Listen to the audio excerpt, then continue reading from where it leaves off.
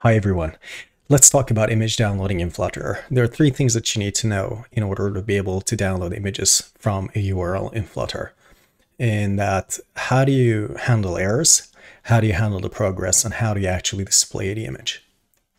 Well, it's very easy to just jump into displaying the image, but depending on the source of the image, it could take a long time for that image to be downloaded to the telephone or to the web browser and desktop now that Flutter 2 is out. So depending on the device's bandwidth, this process could take a long time. And also things could go wrong. For instance, a user that's sitting on a train going into a tunnel could start the download process of an image, but all of a sudden the tunnel basically breaks this whole communication process down. So you need to be able to handle errors as well.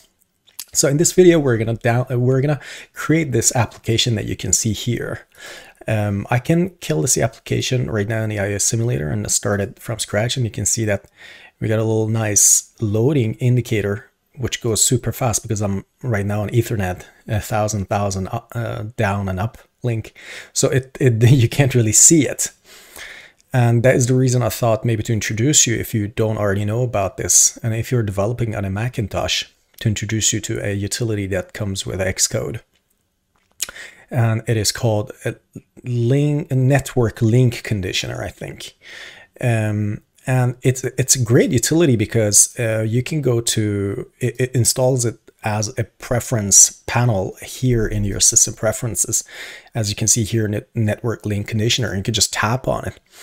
And this utility allows you to simulate specific network conditions, for instance, a 3G network, edge, high latency, and then you can actually configure these profiles.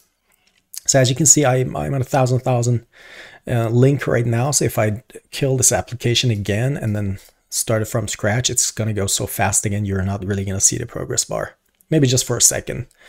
But here I can enable, for instance, a 3G connection and just turn it on, and then kill the app again and start it from scratch. And now this is going to simulate a 3G network for me, so I can actually see that my loading progress is working as expected. You can download Network Link Conditioner as one of the tools that comes with Xcode from this URL, developerapple.com, download more, and then you can say for Xcode in the search field. And you download additional tools for Xcode. And once you've done that, then you get this preference pane as one of the utilities that you can just simply double tap on to install it in your preferences. So that's a really good utility if you're doing development, for instance, on your Mac and doing iOS, doing like Flutter applications and testing them on iOS simulator, or even on the Android emulator. You can use the network link conditioner because network link conditioner works at the OS level. It's not really related to your simulator or your Android emulator. It's working at the Mac OS level. So it is really good tool if you're doing like network programming, basically. Well, so this is what we're gonna develop in this video. I've created a simple project here, and I'm gonna go main Dart. And what I really like is to, when I start a new project, I just want to get rid of all the code in here. And I write STL, for instance, and then I say my home, or my homepage, maybe. Okay, so that's good. Let's go in here and just create a material app. I'm going to say material app. Okay. Now, I'm not really going to customize this. I'm just going to say the home is a home page. Okay. That's good. I'm going to put a comma here as well so that I get my good styling. Now, we got a home page here. I'm simply gonna go and run without debugging and see what happens. It's gonna start building it and running it on the iPhone 12 Pro Max simulator here for us. And let's see what happens. In here, while it's doing that, we're gonna also create our basic scaffold in here, okay? I'm just gonna say scaffold, and the app bar is gonna be a new app bar with a title, which is a text that says, we have to go back to the other app to see what it actually said. As you can see at the moment, it's just like an empty application. I'm gonna close the widget inspector and go here, and it says image download. I'm gonna write exactly that here, image download. Put my semicolon there, and then we go back to our app to see how it looks like. Here's the scaffold.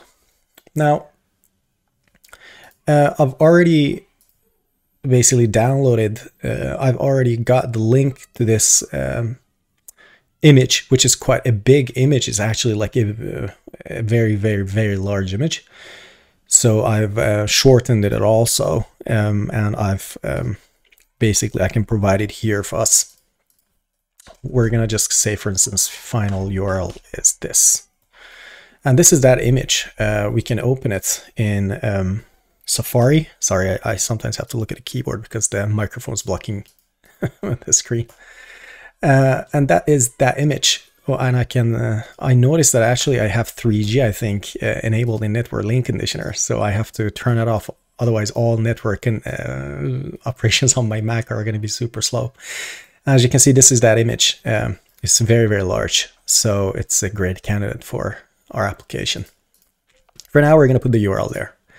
The next thing that we're going to do is to create a body here, and in there I'm just going to say image network from our URL. Go back to our application, save this, and see what happens. And as you can see, the image is rendered on top. That's great. What I also want to do is to put all this in a center, comma.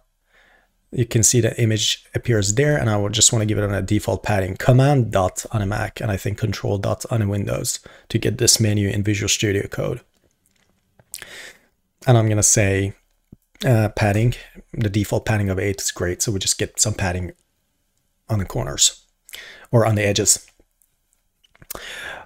Okay, that's really good. So that's that. But if you look in our application here, you can see that there's some shadow around this image.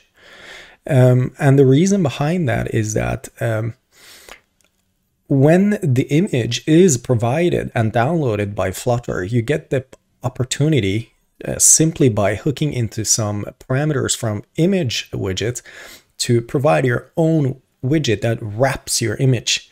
I find it absolutely beautifully built that they thought about this at Google and the Flutter team, that they thought, okay, let's just make this completely self-contained, that you don't have to play with so many different widgets. But image is a widget that handles everything that has to do with image. It's beautiful. And this parameter is called a frame builder, I think. Yes, a frame builder. I command space, and I get the signature here. As you can see here, you have the possibility to return your own widget that wraps your image. In this context, the image, the downloaded image that's guaranteed according to the documentation not to be null is the child. If you can see, a child is a widget, but is actually your image. And you can just return it if you want to. And I'm gonna command S and restart this whole application. Let's see what it looks like. Here, you see it's exactly the same, but what we want to do in this application is to wrap it in kind of a container. So I'm going to go in here and say return a container like that. The child is going to be this, okay? But let's add some decoration to it. Decoration, box decoration, okay? semicolon there, a box decoration with, let's add some shadow to it. And I think this is list. Box shadow is a list, right? And then we say box shadow. Blur radius of 10 maybe. And I'm going to give it a color of colors black with alpha of, let's say 100. I think it's up to 255 or something of alpha. And then I'm going to give it an offset of offset.0, just like that. Okay. And Command S, and I can already see that there's some shadow in there. If I give it a higher alpha, it's actually a lot more prominent, and you can see it better. In the other application, I think I was using a box shadow of the color of alpha black with alpha of 100. So it's a little bit subtle, and our application is a little bit more prominent. So let's just go back to 100 again. Yeah, that's now that. So now we got the actual frame builder working. So we're providing, wrapping our image in a container and returning it from frame builder. So when the downloading is complete, then Flutter is gonna call frame builder, and we in turn are gonna return the container. That's beautiful. The other thing that we're gonna now look at is an error builder. Actually, let's not look at error builder right now. Let's look at progress builder. And let's just type builder. Loading builder is called. A loading builder is very similar to your frame builder, but it will be called and invoked as the image is being loaded. And you have the possibility to hook into this loading progress here and get per row, it's called loading progress, right? Cumulative bytes loaded and expected total bytes. So this is the amount of bytes that have been loaded, and this is expected total bytes, as the name suggests. And I believe that this is an optional parameter, so you have to kind of like say final total bytes, for instance, and say loading progress, expected total bytes, and final.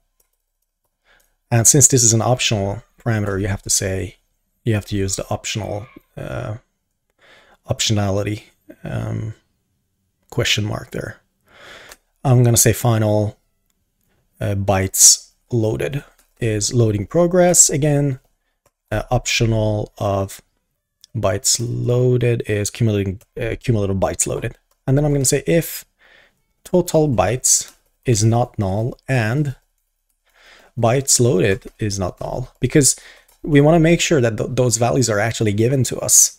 We can't really provide a progress indicator if we don't have those values, right? So in here, if we actually get those values, then we're going to return a linear, let's see, a linear progress indicator with a value of bytes loaded divided by total bytes. Just like that. All right, that sounds really good. I did a Command S there. And otherwise, right, and otherwise, we just return the child. Okay. And I'm going to restart the application now and see how that looks like.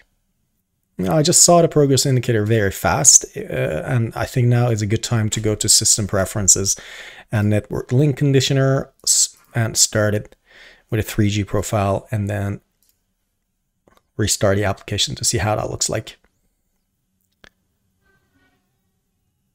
Oh, that's great. Cool. We got the loading builder. And last but not least, we also have to provide an error indicator, an error builder.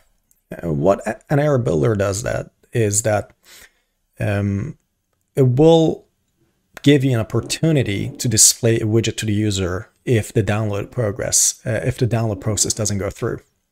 If you, for instance, change this URL right now to an invalid URL and just restart the application, you can see that is what you get on the screen. And that's not really good. What you want to do is to go to your image network and then provide an error builder here. Command space, get the default signature, and then here you can just, for instance, at the moment say error. That's it. And I'm going to restart, and yeah, and you can see now, since the URL is invalid, you got an error. But if I remove this last C and stir the application again, like this, then we get our progress indicator, and then we get our image. Okay. Now that we know that the progress indicator is working as expected, I'm going to disable the network link condition. Okay. Just like that, I'm just going to close the system preferences. I'm going to start the application again, and you can see it will just go super fast and download the image. And now that we're working on handling errors for the image, I think it's really good to actually change this URL so that it's invalid. Like that, Command S, or maybe let's just restart here to see that we get an error. That's great. Now, for the error, I'm just going to use a, let's just put a column there. Return a column, just like that. The column's children, let's just create a text and say could not load image, okay, and a text button to allow it to give us the opportunity to re-download the image, okay. And I'm just gonna unpress is like this for now to do empty for now, like that. Okay, what's happening there? That should be removed. The child will be a text that says retry, for instance. Okay, good. And as you can see, they're right now up there. And if I bring this, if I change the, since it's a column, it means that it's a vertical component. If you change its main axis, which is the axis of Y on the screen, not X, then you're going to be able to bring all the components down. So if you just say main axis alignment center, main axis alignment center, like this, then you can see that information is being placed down there. That's really good. Now, you may be wondering how you should do a retry. You could simply do a set state here. Since our homepage right now, it is a stateless widget. We can't do set state. We have no state. But if you, for instance, had a stateful widget here, we can simply convert this to a stateful widget if you want to. But I think you get the idea. You will just simply do set state in here and then re-download the image if you need to, or handle the error in some other way. You don't even have to have a retry. Maybe you want to have a button that says, "Oh, we're sorry, go ahead to the next step." For instance, if you're during an onboarding and then you can download an image, maybe you just want to ignore that page, depending on how important that is for you, of course. Since I can't really say how important the error handling is for you, I'm just going to leave it like this, but you get the idea. You have the possibility to do set state here if you want to, or any other operation. Well, that's great. That's really all we had to do. And since this URL is kind of like used once, I'm going to get rid of it from there, bring it over here. I think it's a bit cleaner in my opinion. And then we're going to remove that C from there. And let's see what's happening here. I'm going to clean the logs. And that is just like that. We got our image working with a progress indicator, and we got a box shadow with a container around the image in our frame builder. And also we have a loading builder that gives us the possibility to return a linear progress indicator as the image is being downloaded. So that was it. I hope you enjoyed the video. I really do enjoy reading your comments. And if you have any other ideas for videos that I could do in the future, please do let me know.